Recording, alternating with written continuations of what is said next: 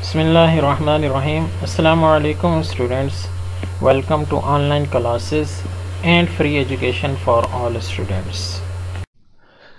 अस्सलाम वालेकुम dear students, my self Shahzad Sharif, computer science teacher. आज का लेक्चर नंबर 5 9th क्लास के लिए, और आज का हमारा टॉपिक है क्लासिफिकेशन ऑफ डिजिटल कंप्यूटर्स।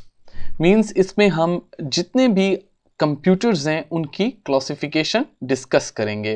तो हमारा टॉपिक स्टार्ट होता है लेक्चर नंबर 5 का पेज नंबर 7 से।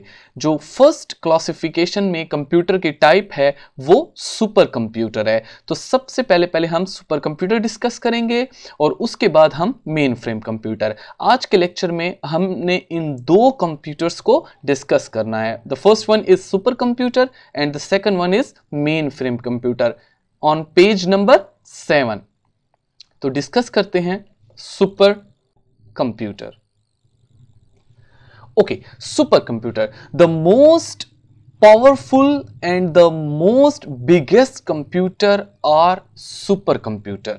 Means supercomputers are the most powerful and the most largest computers.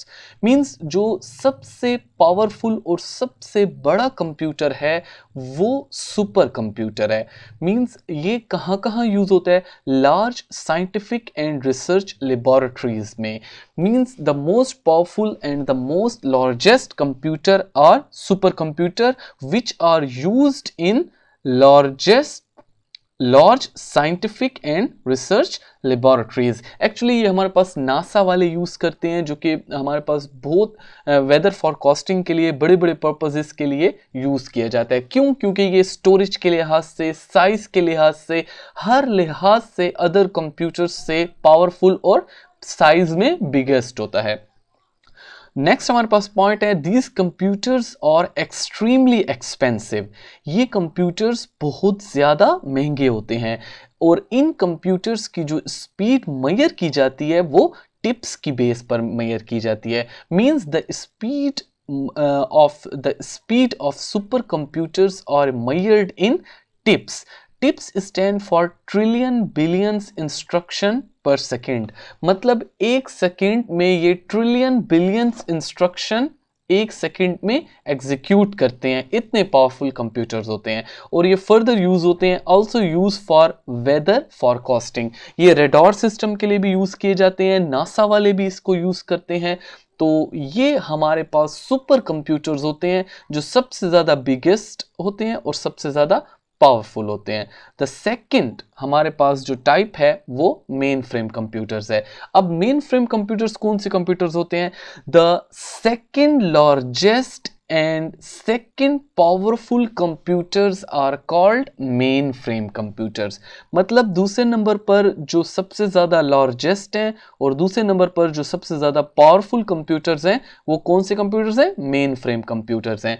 अब इनके इस्तेमाल की बात देख लें तो ये कहाँ कहाँ यूजेस होते हैं। ये डिफरेंट कंपनीज में यूज़ किए जाते हैं, फैक्ट्रीज में यूज़ किए जाते हैं, ऑर्गेनाइजेशंस में यूज़ होते हैं।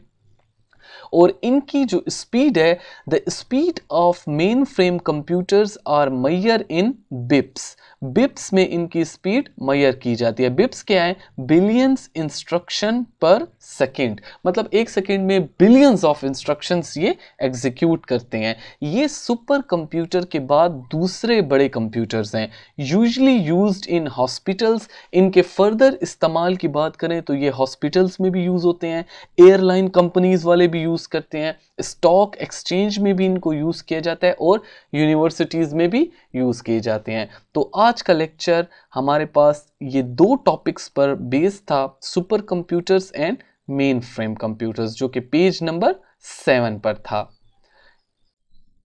Lecture number 5। तो लेक्चर नंबर 6 नेक्स्ट वीडियो में आप देखेंगे।